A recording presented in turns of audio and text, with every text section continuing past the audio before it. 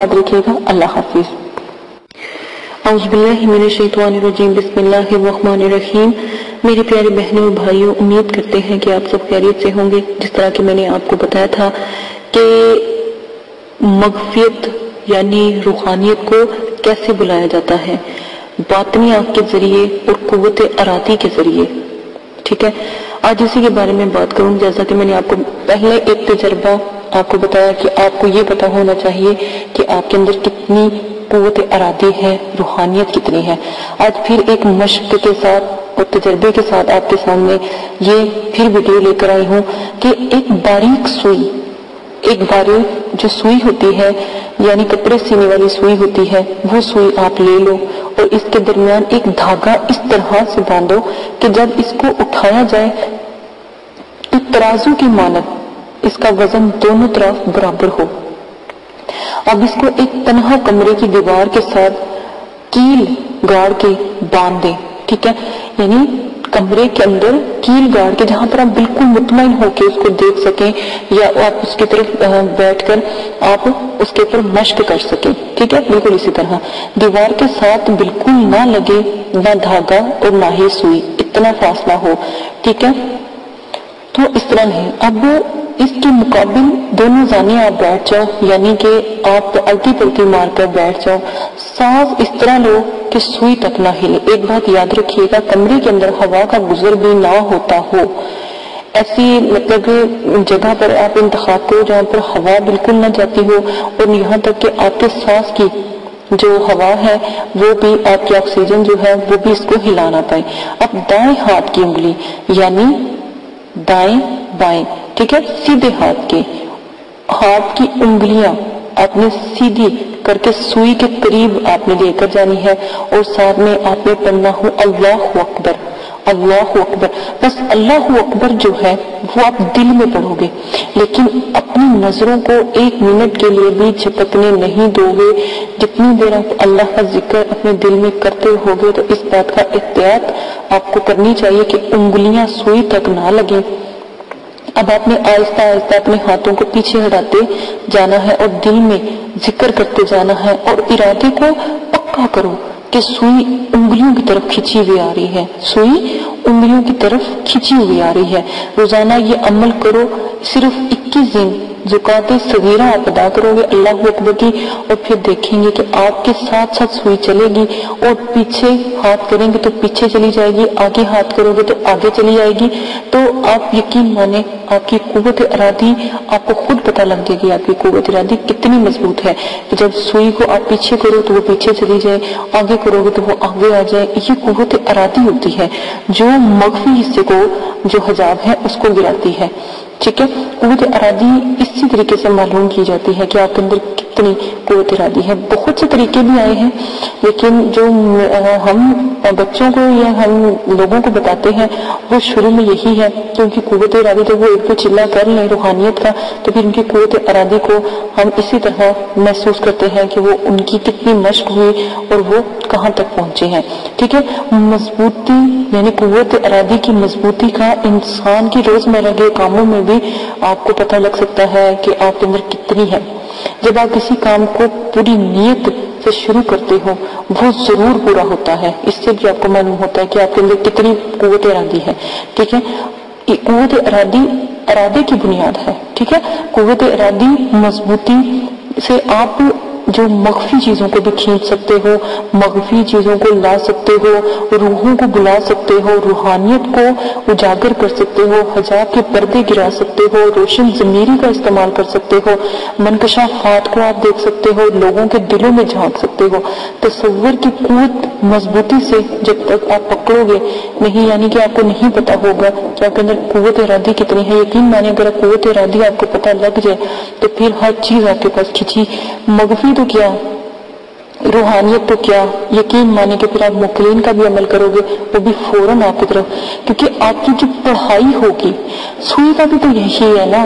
سوئی سے آپ دیکھو کہ آپ کی جب آپ عمل کرو گے تو آپ کے من میں کتنی مضبوطی ہوگی. اسی سے آپ کو پتہ لگ جائے گا کہ جب آپ عمل کرو گے تو کتنا عمل آپ کی طرف کھینچ کے آتا ہے. اور کتنے دن، اس سے یہ بھی معلوم ہوا کتنے دن آپ کے عمل کو اپنے پاس بلانے میں لگیں گے. اگر آپ کسی پری کا کرتے ہو، حمزات کا کرتے ہو، جنات کا کرتے ہو، یا پھر موکلین کا. سب سے پیارے عمل مجھے موکلین کے لگتے ہیں، کیونکہ وہ کسی کو تنگ نہیں کرتے اور اللہ کی رحمتوں سے وہ حاضر ہو جاتے ہیں اور جلدی آتے ہیں. اس لیے میں زیادہ تر آپ کو موکلین کے عمل بتاتی ہوں کہ وہ فرشتے اور نور کے حالے ہیں، وہ آپ کے لیے زیادہ بہتر ہوتے ہیں. ٹھیک ہے. باقی عملوں میں جیسے حمزات کا عمل ہے، کیونکہ حمزات تو ہر انسان کے ساتھ ہے، تو اس کا تعلق، حمزات کا جو تعلق ہوتا ہے وہ زیادہ تر شیطان ہوتا ہے. ٹھیک ہے نا. حمزات انسان کے ساتھ بھی ایک شیطان ہے اور ایک اچھائی کا فرشتہ، ایک برائی کا ہے. تو انہی کا تعلق جو ہے حمزات سے بھی ہوتا ہے. ٹھیک ہے. اس کے بارے میں بعد میں بات کی جائے گی. اب جو آپ کو عمل بتا رہے ہیں وہ قوت ارادی کو مضبوط اور روحانیت کو اجاگر کرنے کے عمل بتائے جا رہے ہیں. اس سے آپ یہ عمل ضرور کیجیے گا، آپ کو خود پتہ لگ جائے گا. اسی کے بعد اجازت دیجیے گا، اپنا بہت زیادہ خیال رکھیے گا. ایک دفعہ یہ عمل کر کے دیکھیے گا، آپ کو خود محسوس ہوگا کہ واقعی آپ کے اندر قوت ارادی ہے، کتنا آپ عمل میں جو ہے کامیابی حاصل کر سکتے ہو. اسی کے بعد اجازت دیں، اپنا خیال رکھیے گا. سننے والوں کے لیے لازم ہے کہ میرے چینل کو سبسکرائب کریں، لائک کریں، شیئر کریں اور کمنٹ کریں، تاکہ پتہ لگے کس کو عمل پسند آ رہا ہے اور کس کو سمجھ آ رہی ہے. ٹھیک ہے. اجازت دیں. اللہ حافظ. اعوذ باللہ رکھیے گا. اللہ حافظ. اعوذ باللہ من الشیطان الرجیم. بسم اللہ الرحمن الرحیم.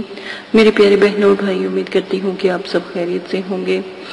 ہر عامل کے لیے ضروری ہے کہ وہ حمزات، موکلات اور جنات اور حضرات کے اور پریوں کے اور فرشتوں کے عمل کرنے سے قبل اپنے اندر روحانی قوتوں کو پیدا کرے، اور اس سے عامل کے اندر زبردست قسم کی روحانیت اور روحانی قوتیں پیدا ہو جاتی ہیں، اور حضرات اور حمزات، موکلات، جنات اور پریوں وغیرہ کے عملیات میں یا عمل میں انشاءاللہ کامیابی ان کو ملتی ہے، اور وہ کامیابی سے ہمکنار ہوتے ہیں، اور کبھی بھی ناکامی نہیں ہوتی.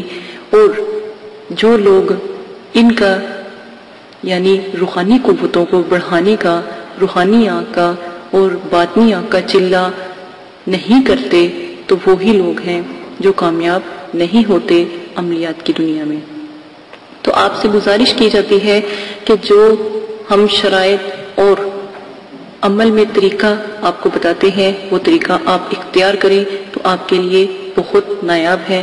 اور اگر ایک چلے میں آپ کو روحانی قوت اپنے اندر محسوس ہوتی ہے اور روحانیت ظاہر ہونا شروع ہو جاتی ہے، تو یقین مانیں آپ عملیات کی دنیا میں کامیاب ہوگے. نمبر 2، روحانی قوتوں کو بلند کرنے کے لیے آج میں نے جیسے کہ پہلے بھی کہا تھا کہ میں جو عمل آپ کو بتاؤں اور جو طریقہ اور شرائط بتاؤں وہ آپ لازم کریں.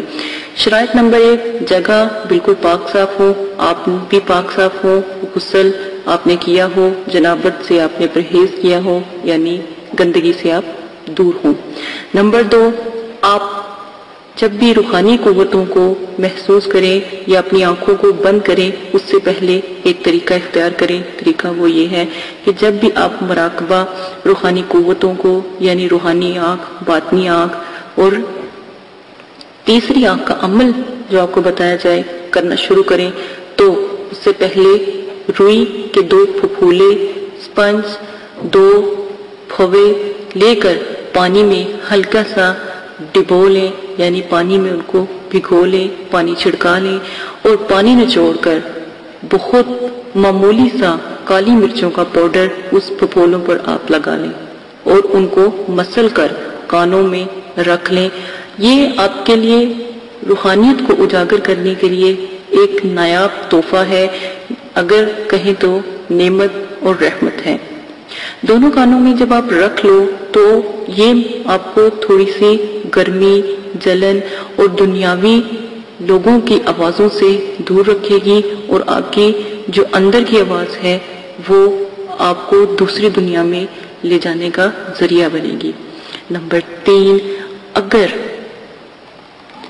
آپ نے عمل کرتے ہوئے اپنے اندر یہ بات رکھی کہ پتہ نہیں یہ عمل مضبوط ہے کہ نہیں، یہ عمل ٹھیک ہے کہ نہیں، تو کبھی بھی آپ کامیاب نہیں ہوگے.